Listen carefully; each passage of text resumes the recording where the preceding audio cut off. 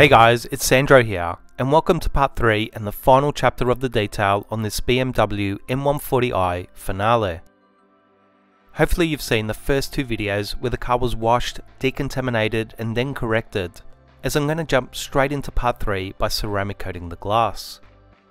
For this I'm using Nova Glass, which is a specific, durable and high performing windscreen coating. As you would have seen in part 2, I gave all the glass on the vehicle a machine polish, and it's been given another IPA wipe down to ensure that the coating will effectively bond to its surface and perform as good as possible.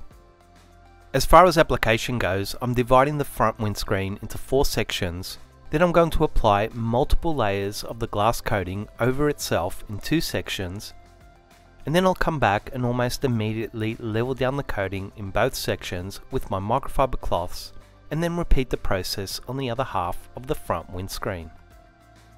I'll also note that with most glass coatings, it's a good idea to give the front windscreen 2 to 3 layers as I've done here, but you should be fine with a single layer of the coating on the rest of the glass, simply for the fact that the front windscreen takes a lot more punishment and needs that extra layer or two.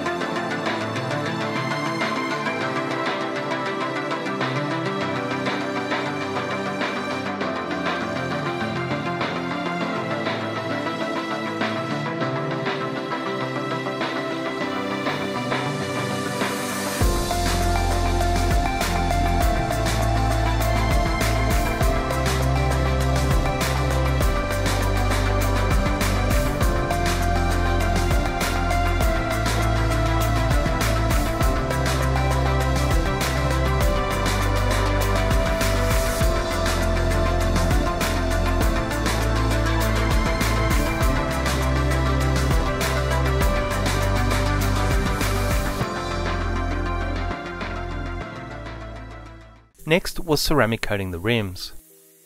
Now, being that the client chose a wheels on detail, they have been cleaned and prepped on the car, as you would have seen in part 1, and I'm just going to be coating the outer face of the rims.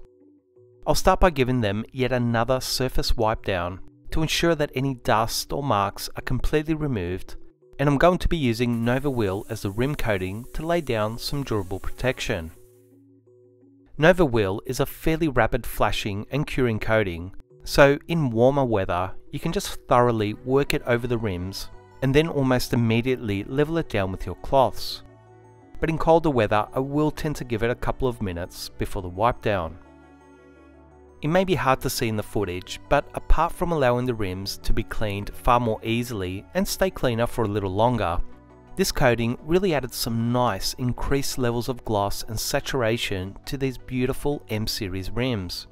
And like I say all the time, detailing is about the details.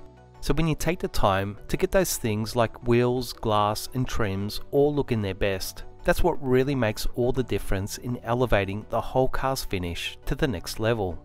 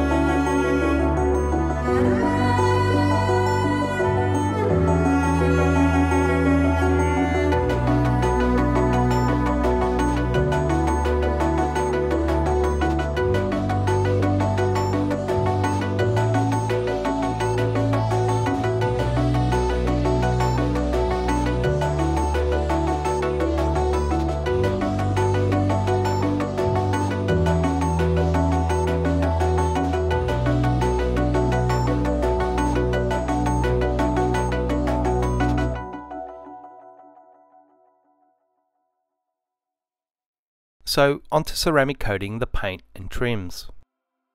For this job, the client has chosen to go with NV Nova Pro as the coating of choice, and has also opted for a single layer to fit into his budget. But based on what I've seen with Nova Pro on my own cars and past client cars, a single layer, depending on the situation, can still last 5 years and beyond. So it is an extremely durable coating by most standards. Now, it was a slightly warmer day here in Melbourne when I actually applied the coating, so what I found was that Nova Pro was flashing within a minute or so, meaning that I had to stick to applying it to a half-meter section or so at a time before coming back and leveling it down with my 2 microfiber cloths. So like I mention all the time, how I coat each specific car in relation to my method really depends on the specific coating I'm using and the ambient weather at the time. So if I'm using a coating that doesn't flash quite as rapidly, and if the weather is a little cooler, I can usually apply it to larger sections and even multiple sections at a time before leveling it down.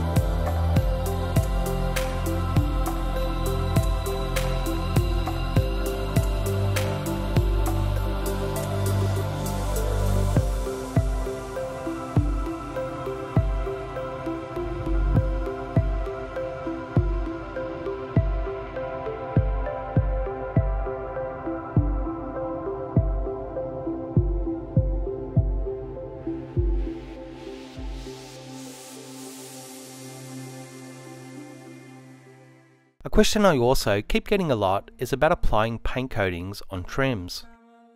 You'll find that on most modern cars, almost all trims such as headlights, taillights, plastic pillars, bumpers, and even certain metal trims all tend to be clear coated these days.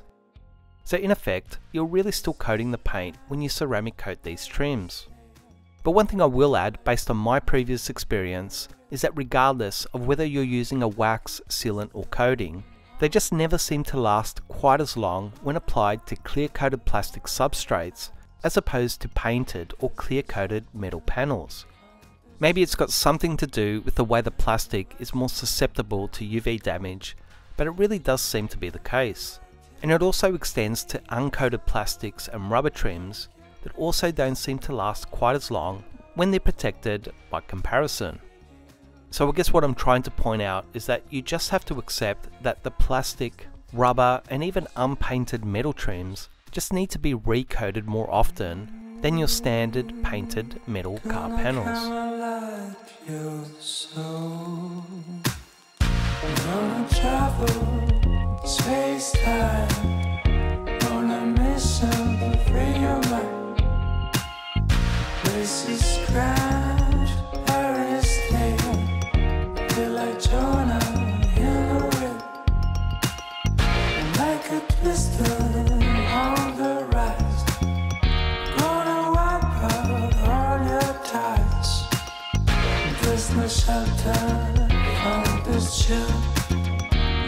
to wash down that blue pill. Let me light your neon soul. Take your place and make them go. Gonna feed you with my youth. Sound of vibes onto your shoes.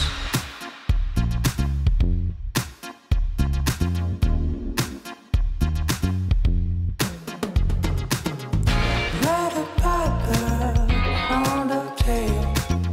I'm gonna catch you in my trail. Trade your blinkers for the thrill. Time to go for that blue pill. Let me light your neon soul. Take your pace and make them go. Gonna feed you with my youth. Sunny vibes onto your shoes.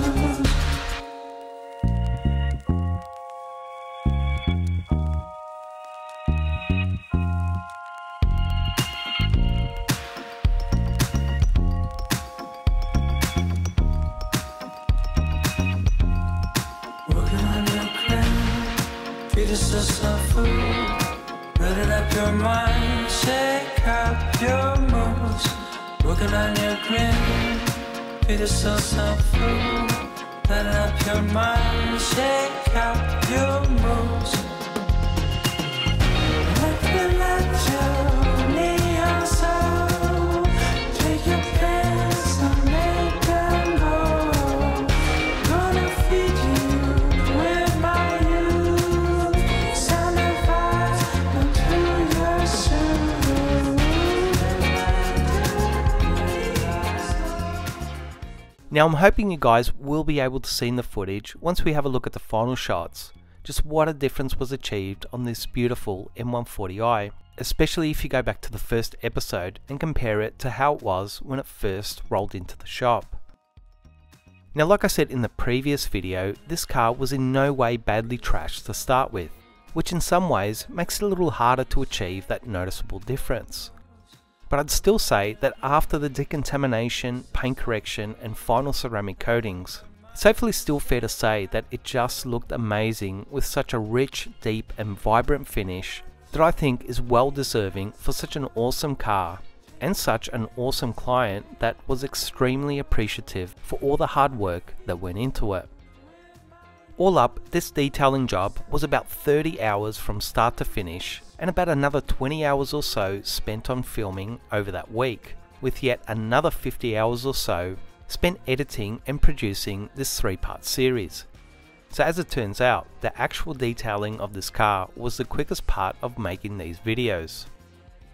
As always, I really hope you guys enjoyed and found this video useful. Please share this video, like, comment and subscribe to this channel to show your support for this content, and I'll see you guys soon. It looks really nice. Looks way better than before. All the little small marks are gone. And you've even cleaned up the exhaust pipes as well. You look sweet, Sandra. That's awesome. You've done a really good job. No, thanks for that. I was just going to say that's why I came to you, just because I was seeing the work you do. It's really good. It looks 10 times better than when I first got it. And even back then it looked pretty good, but now it looks awesome. Yeah, so hopefully you can have that that new car experience again. Yeah, all over again.